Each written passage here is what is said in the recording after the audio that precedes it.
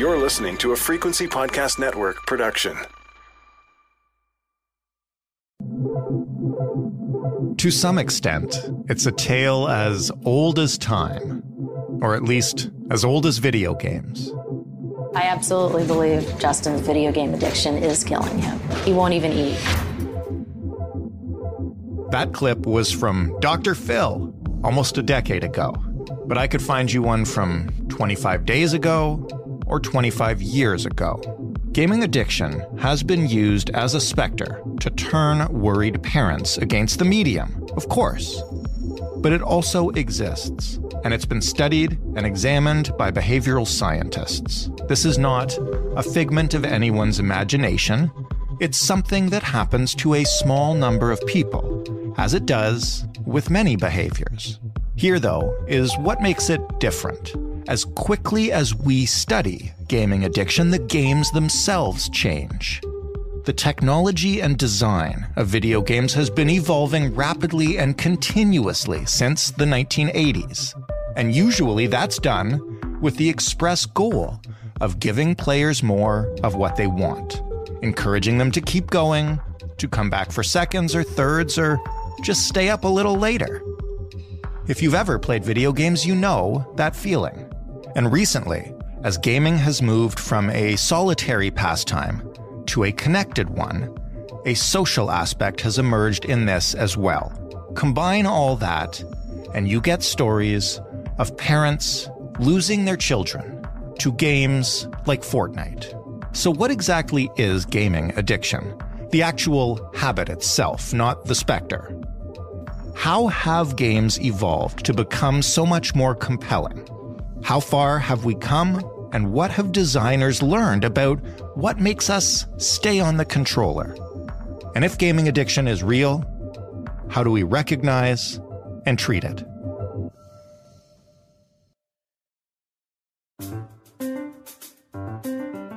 I'm Jordan Heath Rawlings. This is The Big Story. Luke Rinaldi is a Toronto-based journalist who dove deep into the issue of modern video game addiction for Maclean's. Hello, Luke. Hi, Jordan. Before we start, I want to put this out there that both you and I are gamers, and the intention of, I believe, your piece and also this conversation is not to bring back the old 1980s, 90s tropes of video games are evil, but what did you want to look at? Well, I wanted to look at how games have changed and how our relationships with games have changed. When I started looking into modern gaming and modern gaming addiction, it felt quite a bit different from how I gamed when I was younger. And so I wanted to figure out what has changed and why is it that kids are, quote unquote, addicted to these games. Okay, so for those who don't game now or whose past is probably in the 90s or 2000s or whatever, for somebody who's never seen it, how would you describe the game Fortnite? Fortnite, the best way to understand it is probably by comparing it to the Hunger Games. If you've read or watched the Hunger Games, you have an idea of this like battle royale where you have any given number. In Fortnite, it's 100 different players, and you drop onto an island, and you basically have to kill each other, and the last person standing wins. There are some other game modes to Fortnite, but this battle royale mode is its kind of most popular mode. And the game is really, despite its violent objective, very bright and cartoonish and fun and silly. Mm-hmm. And, playing it is really attractive to kids. And maybe explain the social aspect of this kind of game as well, because, when I was gaming as a teenager, I was in my room, maybe with a couple of friends over or whatever occasionally, but mostly just me and a controller and a screen. Right. Yeah. Fortnite is a completely different experience. You can, of course, play it alone, but you are essentially always playing against real people elsewhere in the world. And oftentimes when players are playing, they'll be hooked up to the internet, chatting with their friends who are in the same game, either on their team trying to, kill the other teams or playing against them.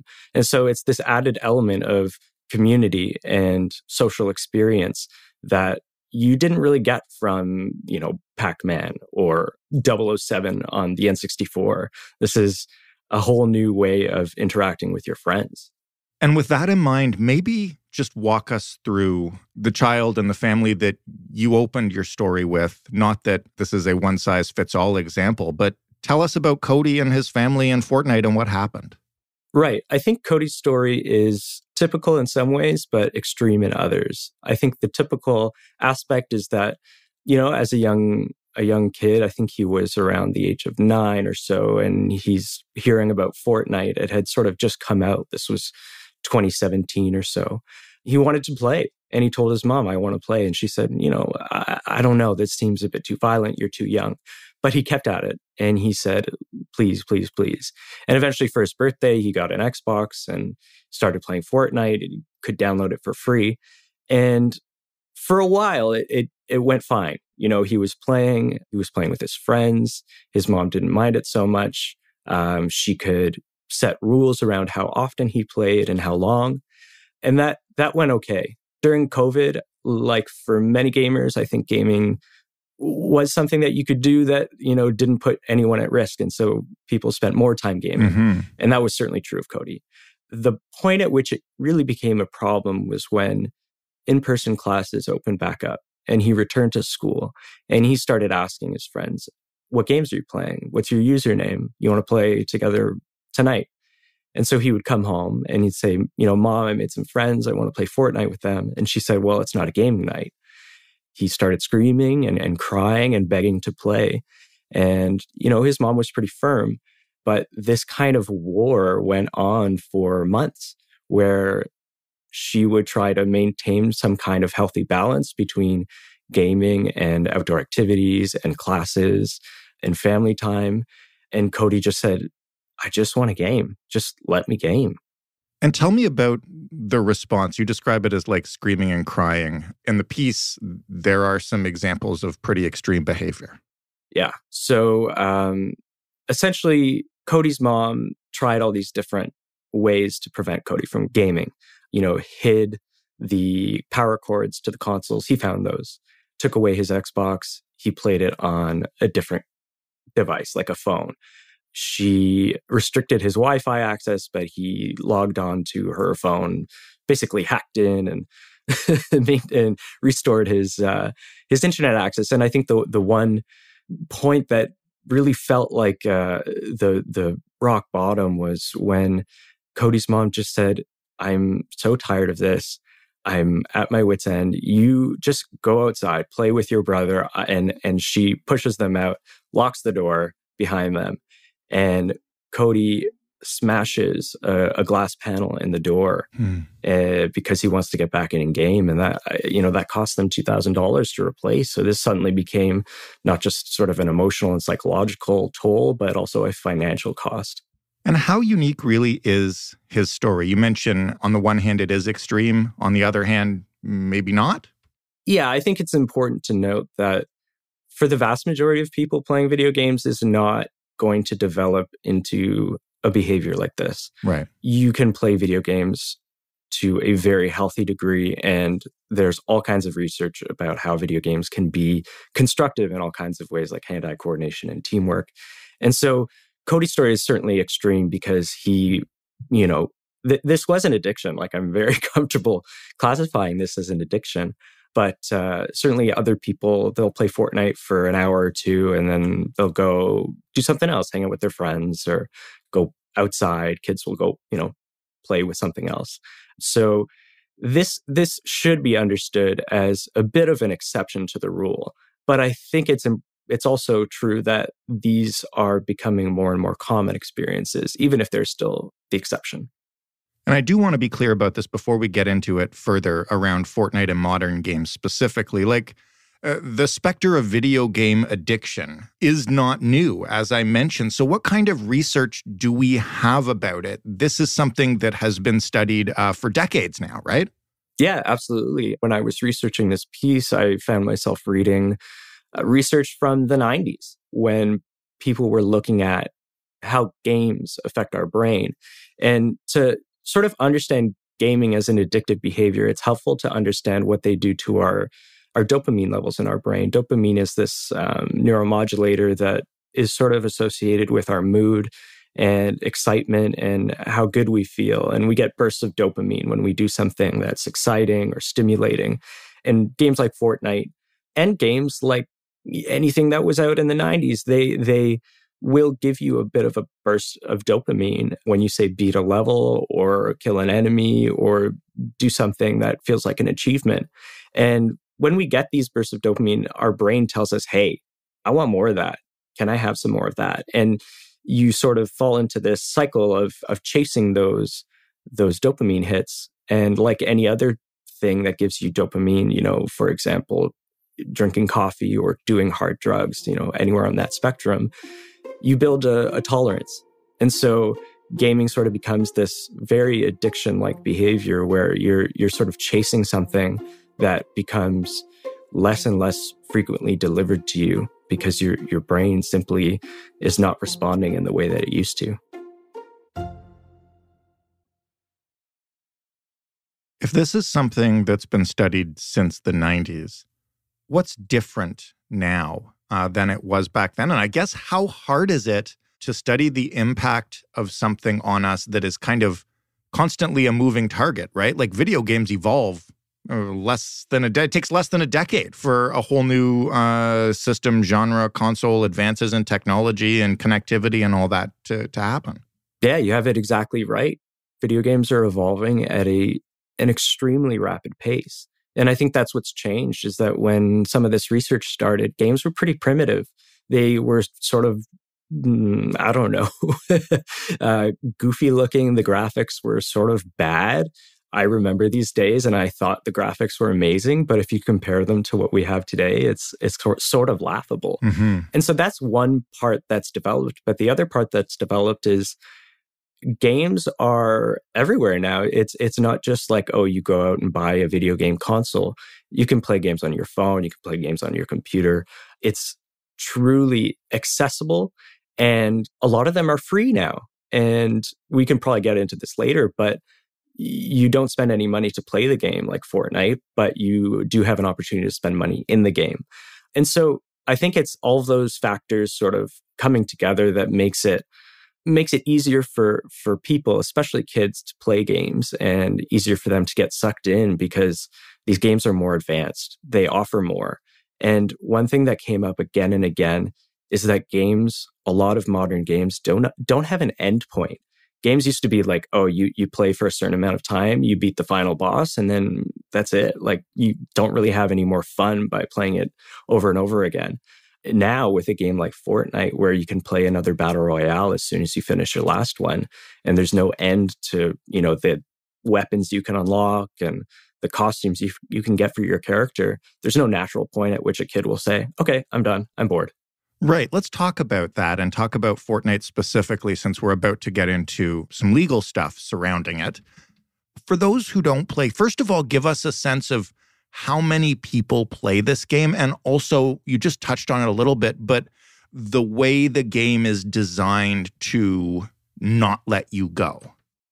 Yeah. The estimate, and I think Epic Games actually provided this, so we can count it as quite reliable, is that 500 million users are on Fortnite. Wow. I mean, we can say, well, maybe there's people with multiple accounts or whatever, but I think however you interpret that number, the bottom line is that it's huge. Like, there's a huge number of people who are playing and have played Fortnite all over the world.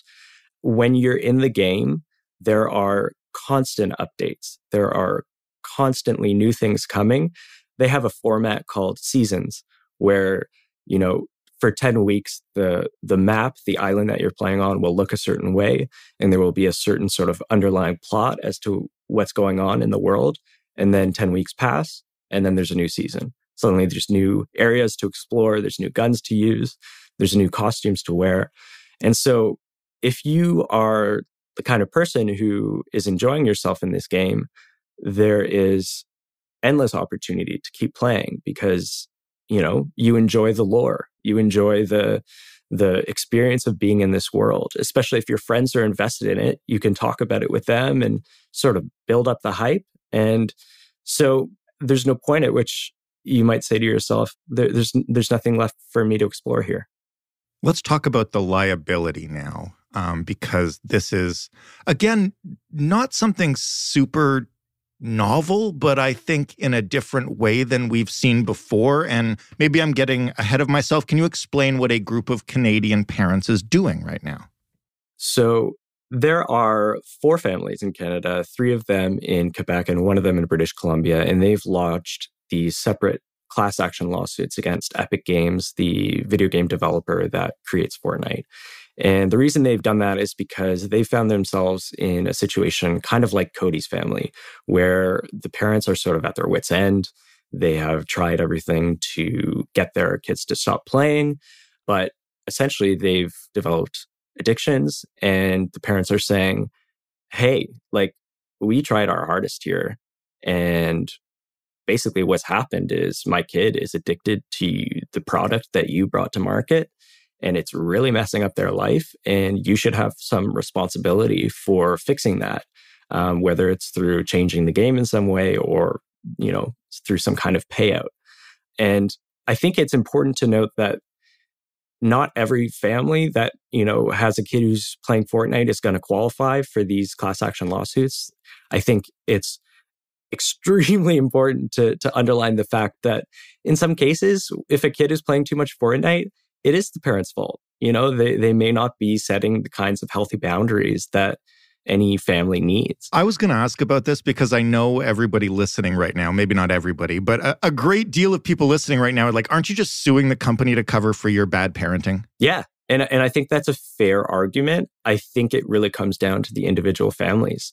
I assume that when this class action lawsuit goes forward, you're not going to have families who are simply, parents who just went off and did their own thing while they let their Xbox babysit their kids.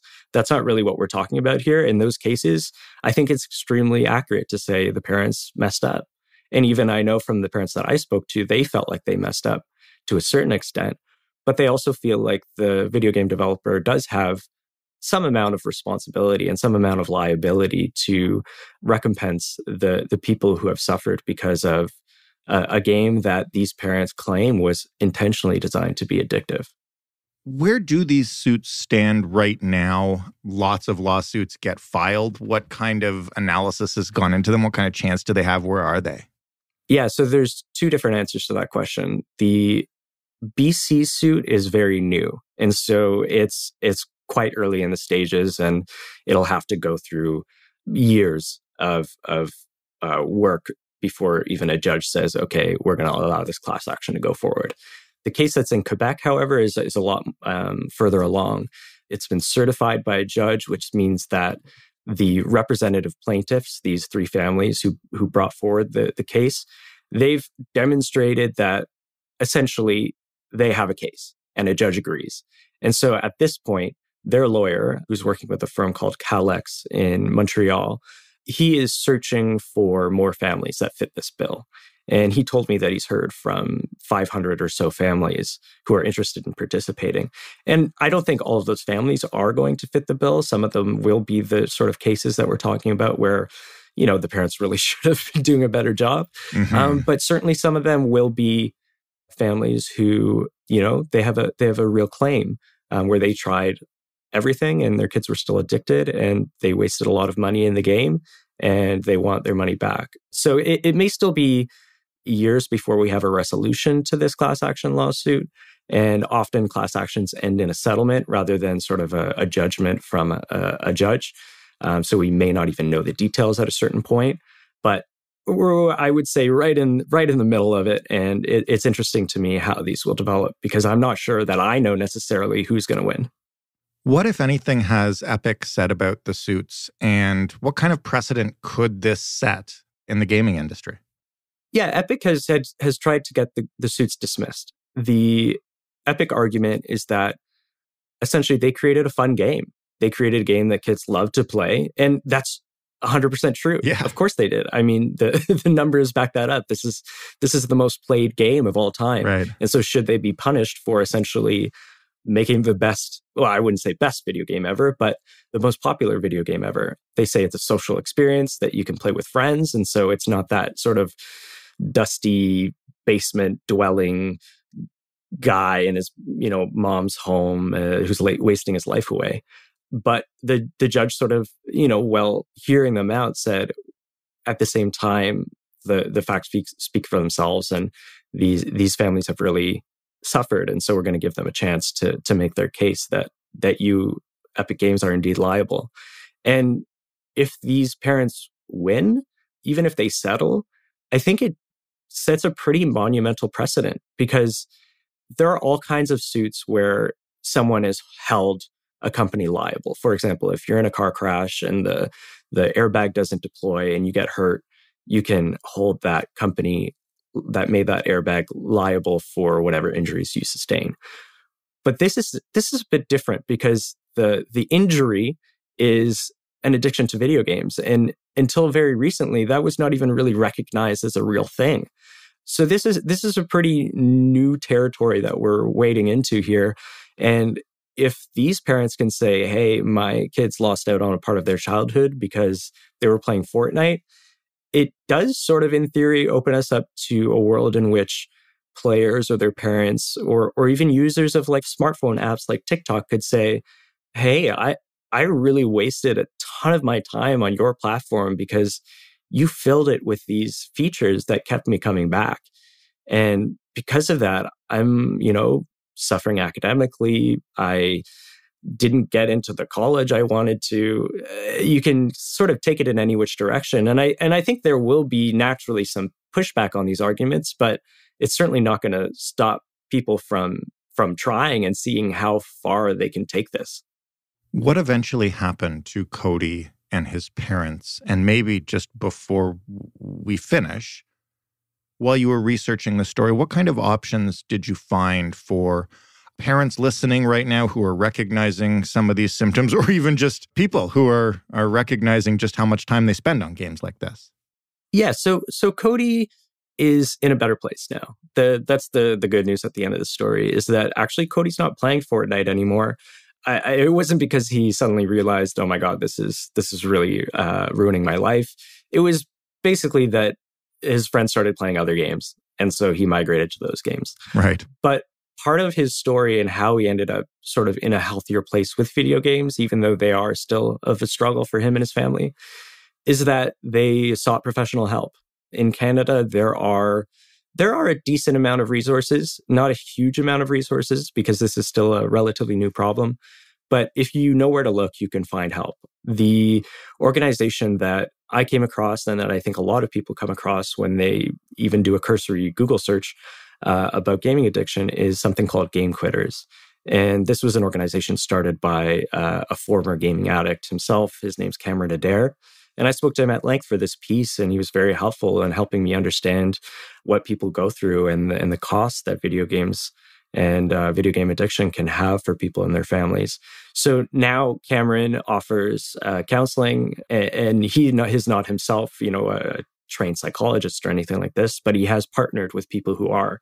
There's a family coach that he works with, and I think 2 counselors out in BC who are really specialized in this. There are residential treatment programs where you can sort of do a digital detox if it really gets to that stage where you need to simply go cold turkey. So there are ways, and they're relatively effective. I think the best way to understand it is, this is an addiction, and recovery is not a straight line. And for some people, you're going to have to practice abstinence. You're not going to be playing video games anymore. For other people, you can redevelop your relationship with video games and make it healthier and set some boundaries, play a little bit, but make sure you have a balance with the other things in your life. Luke, thank you so much for this. Fascinating story. And maybe this time after 3 decades, we'll get it right. Yeah. Thanks for having me, Jordan. Luke Rinaldi, writing in Maclean's magazine. That was The Big Story. If you want more, head to thebigstorypodcast.ca. If you are already super mad at us for talking about gaming addiction and making video games seem evil, and all of those things that right-wingers have been doing to video games since the 1980s, you can give us some feedback. I don't mind. I'm a gamer myself. So is Luke, as we both mentioned. And we'd love to hear from other gamers on this topic.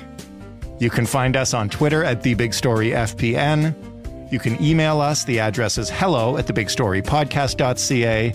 And of course, you can call us 416-935-5935 and leave a voicemail. Also, if you're already doing that stuff, I'd love to know what you're playing these days because I need a new obsession. You can find The Big Story in absolutely any podcast player, and you can always ask your smart speaker for it by saying, "Play The Big Story Podcast." Thanks for listening. I'm Jordan Heath Rawlings. We'll talk tomorrow.